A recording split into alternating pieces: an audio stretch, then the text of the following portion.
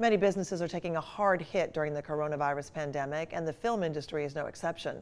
WWAY's Matt Bennett sat in on a meeting with industry leaders from around the state and from our area, and he joins us now with more. Matt, how serious a blow is this to the state film business? Donna, the short answer is it's too early to tell.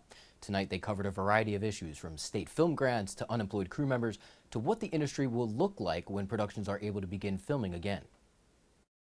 We are in a much different world than we were 3 months ago. The North Carolina film industry coming off a very strong year and expecting to continue that trend. 2019, we did about $167 million worth of work in the state. It was the largest year's worth of work that we had done in the past 5 years. About $133 million of that just in the Wilmington area. Back in October at Screen Gem Studios, Governor Roy Cooper announced an advisory council on film, television, and digital streaming. Susie Hamilton chairs that council.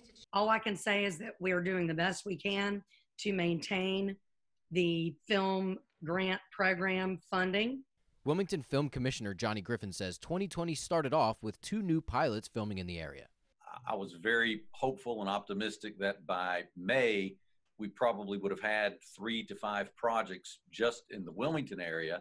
Griffin says unlike after a hurricane, which is concentrated to one area, North Carolina will be able to bounce back once productions are allowed to resume. It could be that North Carolina is in a good position because maybe we're not hit as bad by this virus as other parts of the country.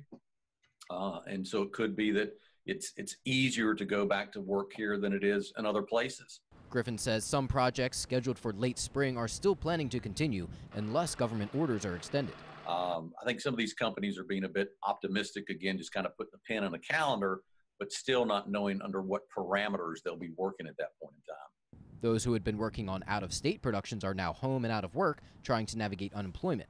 Griffin says that could actually benefit North Carolina's film industry. You don't know what's going to happen to the project that they were on. Is that project going to start back up? Is it not?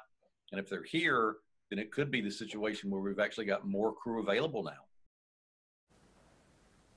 Leaders in the film industry say the time delays and financial impacts of this pandemic could lead production companies and networks to reconsider the process of greenlighting new projects.